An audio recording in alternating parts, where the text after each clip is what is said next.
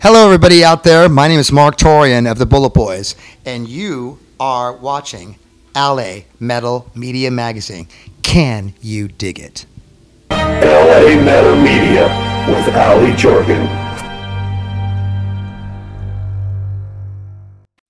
Hey everybody, this is Allie Jorgen from LA Metal Media Magazine, and we are so excited. We are live here backstage at the Whiskey in Los Angeles. We are with Marq Torien from the BulletBoys. Hi, Marq. Hi, darling. How are you? Thank you for coming out. I'm so excited to be here tonight. We were kind of hearing some of that sound check. You guys sound amazing. Oh, thank you so much. Yeah, we've been working our tails off and getting ready for this From Out of the Skies 2018 tour. So we are so excited, and you chose LA to launch the brand new CD. Is there a reason behind that? Yes, because I was born and raised here, and I love this city with all of my heart and soul, and everybody that lives here and that we grew up together. Very, very excited, and how would you say it? It's just a very magical time for us with this new record, From Out of the Skies, and that everybody that has had an early listen to it has been just showering us with a lot of praise, and it's really humbling, but it's really like, wow, you know, it's like kind of our wow moment right now, you know? And that's why we wanted to have this special moment of ours to share it with our city, the city that we were in love with, which is the city of Los Angeles. And I really want to take the time right now to thank the amazing radio station that is just my favorite since I was a kid, KLOS. Yes, KLOS. KLOS has given us love and support, and has created a lot of magic with us as of late in the past with the record that we released 2.5 years ago, Elefante. They really got behind it, and we were just completely like humbled by the fact. And now they have come up, and they're going to be doing a record release party on March the 24th. Very awesome. And we're so stoked. It's going to be so rad. That's so awesome. And they're going to be playing our whole record, and the city of LA is going to get a little taste of From Out of the Skies. So awesome. We're so excited. I mean, it's like I can't even tell you, it's just like this incredible a dream that's coming into fruition for all of us. And the four of us are just like, we kind of look at each other sometimes and go, they got it. You know, they got the record. They did. They actually like it. You know, so it's really humbling, though, man. I just got to tell you, we work, and I've worked so hard in this business. I shouldn't say I, collectively. We've worked so hard musically, and we've all gone through some really hard times in our personal lives with what we do in our personal lives. So that we're having this comeuppance is just a blessing. We're really blessed. So the recording of the record, it's so exciting. Tell us about that and how it came to be. Sure. What would you like to hear? What would you like to know about it? Well, we know you recorded in a very special place. Yes. I'm sure everybody wants to know how that was and how that happened for you. We recorded From Out of the Skies. We were very privileged to go into this magical place, which is called 606 Studios, which is the studio where the Foo Fighters have cut all their records. David Grohl, I have just huge admiration, love. He stepped up for our band and allowed us to come into this beautiful studio to record this record with our producers, Luke Tierney and Rick Parker, in the band. And we're completely blown away. I mean, I know some of the cats in the band, and they were actually, how it actually started is, I'll just be real honest with you. You want to hear the whole story? Hey. And there's Cruiser. Come on, Cruiser. This is Cruiser, you guys. He is our mascot, and he is he travels with us everywhere, and I know everybody sees him, so he can hang out in there. And good boy, Cruiser. He's awesome. Where's your daddy at? So it's guys from my genre of music don't ever get to be in that type of studio. And it actually started off was, I wanted to do it at this other friend of mine's studio, who I won't mention his name because I love him so much. I don't want it to be, but it'd be this weird thing, but it didn't work out. So Taylor Hawkins had invited me to come and sing for Bob Coburn's, we were doing like a benefit for Bob Coburn. And he has a band called Chevy Metal, so badass band. And he called me and goes, hey, Mark, can you text me? Can you come up and do a couple songs? Yeah. So I showed up, and, everybody's there. Steve Jones, Dee Snider, all these people. I just love them so much. And he walked back there, and then I had a chance to talk to Chris Shefflett. And I'm doing, Shifty, we were going to go and do this and blah, blah, blah. And, now I don't know where to go in what studio. And he's like, you guys need to come to 606, And then he calls Taylor. He goes, Mark's got a new record. He goes, yeah, no, come in the studio. He goes, just send it out, get Lou and make sure that David hears the record. And so that's how it all happened. And David heard it and he said, when he talked to me, he goes, you're taking big risks on this record. And I applaud that. And he goes, and I said, I really want to thank you for the music that you wrote because I've gone through some really trying times and emotional times personally, and your music saved my ass. And he says, and you know what? Do you know what, Mark? Do you know why I wrote that? For the exact same reason you just said. That's so awesome. And to, for him to come in and go, right, I'm walking out into the parking lot and he comes in and we're just like, he goes, I know you. And it's like, I know you, but yet I don't know you. He goes, no, you do. So he was just so sweet and just such an amazing human. So everybody will say, yeah, Mark's, listen, I'm not trying to stroke people. I'm just trying to say from my heart that we're very grateful and very humble for the fact that we got to record that record. Oh, we're so excited. And how long did the process take? It went pretty quickly. We had maybe about a week of pre-production, and we went in and we only had a certain amount of days, so we were able to cut it very quickly. We went and did vocals at another home studio. So I would say it took us probably. Well, we had a break in the middle of the record because one of our producers had to. He had a family function that he had to go, so there was like a couple months off. So, but everything was actually really done by then. The only thing we came is probably fixed up. We brought some horns in on this record. There's viola and cello on this record, and there's different musical instruments on this record, and it's just it has a lot of peaks and valleys, and it has something for everybody on this record. You're getting us so excited. Oh, thank you. So, it was the writing process different on this? Did you do something different, or did it?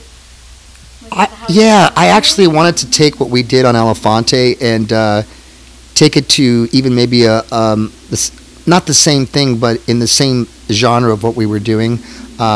This record's punk rock, funk, R&B, rock and roll, and metal, all kind of just thrown into a blender and put through there with some pop influences also. I really put it out there really lyrically, and some of the things that I've gone through in bad ways and in good ways. So I've never really been able to do that. So that's the one thing that's very scary when you're honest with your lyrics and you really let it all out there, like are really honest. I hear artists always talk about that, and I was go, what are they talking about? And then when you actually do it, you're like, oh, wait a minute, that's right. This isn't that easy to be so honest. But I really think that we accomplished that with this new album. Oh, that's so awesome. Thank you. So you have a guest vocalist, Jesse, on De Evil. So, and the video is amazing, and the song's amazing, and we even had a little sneak peek. It sounds incredible. Yeah. How did all that happen? Well, we, as everybody knows from a lot of articles that I've done, I love the Eagles of Death Metal. I love everybody in the band, and I've loved their music since they first started. Jesse Hughes is a hero to me. I don't think there's ever been a man that's gone through the horrific situation that he's and the band went through in Paris. Not to get too wordy about it, but he's like me. There's certain guys that live, eat, and breathe rock and roll, and that they love music, and that's what they do. And Jesse's that type of magical person. We have kindred spirits from different things besides music that we both relate to, that we both went into. One of the things that we're both into is tennis, which is so he's like he's into it, I'm into it. We played when we were kids, and so there was this one thing. So all these really trippy little things that kind of come through. But how that happened was it was a liaison through Eric Epi, who works for the Eagles of Death Metal. And a friend of ours, was just there, and I was asking them, is there any way that the possibility that can I send you the song? And we're getting ready to finally do a final mix on this thing. Is there any way Jesse would really come in and sing? I would be like so blown away if he could come in. So he goes, send me the song. So he played him the song, and Jesse's like, this is awesome. Where do you want me to go? You know?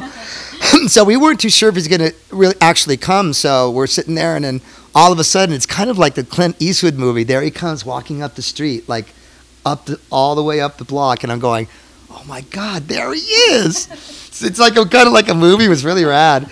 And so the first thing we did, actually, when I first saw him, he just threw down his bag, literally came over and fucking hugged me. And I just started tearing up. I couldn't help it. It was just like, I've been wanting to meet him for so long, and he's wanted to meet me. And we sat there, and then we sat in the back in the backyard of our producer's house, and he went into sharing some really deep stuff with me, and for him to have the heart to be able to share that with me and my family was really ingratiating. So I love him with all my heart, and I big props to Jesse, to Eric Apple, to Jenny V, to Davy Joe, who I love with all my heart, and to Jorma, their drummer. They're an amazing band, and hopefully one of these days we'll be doing some shows together. Very awesome. We would love to see that. Awesome. Okay, so tonight here at the Whiskey, how much new material are we going to be getting a little? We're going to be surprising some people tonight. We're going to be doing a little bit of our classics with our old hits with some of our new stuff, but we are definitely doing some songs from Out of the Skies tonight. We are so glad and privileged that you chose LA tonight to launch this CD. We want to find out a little bit more about this KLOS thing so we can put it out on the wire and let everybody know about it. Well, tonight, DJ Melissa Max, who we just love with all our hearts, she's going to be announcing the band tonight. So we are just ecstatic and very, very grateful and thankful to KLOS for coming in and being so loving to us. And sharing our music with everybody here in LA and the world. Give us that date again. Yes, March the 24th. You'll start hearing it. If you're here in LA, you're going to start hearing it a lot in KLOS. So March the 24th is going to be a record release party with KLOS. And it's going to be so rad. I can't wait. Okay, everybody, March 24th, you get to hear the entire CD, the brand new Monster Magical CD that we're so excited we can't wait. And it actually drops March the 23rd. So we're doing it actually the day after, but on the 23rd it drops. And I've done a lot of interviews from overseas, and it's been really interesting on what they're telling me about the record, and it's just been really fantastic. I mean, they really, really loved the record, and I tip of the hat to everybody in the UK and abroad for actually taking the time to listen to this little band from SoCal called the BulletBoys, and listening to our album. It means a lot to us, and that they're loving it. And especially our friends in the UK. We just love you all so much, and that we hit #1 a week and a half ago on Hard Rock Hal Radio, which is and it was like one of our first #1s in quite some years. So I know it's a big social internet an internet radio station, but it's a big station out in the UK. So we're really excited about it. Are they playing D-Evil? Yes, awesome. with D-Evil. That song is such an awesome song. Thank you so much. It's like, when we first came out with D-Evil, everybody's like, oh my gosh, this is like ridiculous. What did you decide to do this? Because it's a cross between, I'm a big MC5 fan, so and I'm a big Partridge Family fan. I used to love David Cassidy and their songs. They were very, they had a lot of minor keys in them, and it was kind of scary, some of their songs, but yet they had this major, like, uplifting type of thing. So they go, what would you say D-Evil sounds like? I go, well, it's a cross between like MC5 and the evil Partridge Family. So that's what I try to say. It's got that feel, and with Jesse's voice and my voice, there's this amazing magical thing that comes with it, and it's just rad. It's just rad. I love it. I would just like to thank everybody out there for being so loving to us all these years, and being very supportive of me and Chad and Nick and Tiny, and I just want to thank everybody for that. It's a very, I'll say this again, I know I'm being redundant with the word, but it's extremely humbling to us. With so many amazing, there's so much amazing talent out there these days, and so many bands and amazing groups that we're still relative and that we're still doing what we're doing and putting out new music, and for our people, our fans, our friends and family is just amazing. So we thank you so much, and God bless you. And I'll tell you what, be looking out from out of the skies. Be looking up, because it's coming.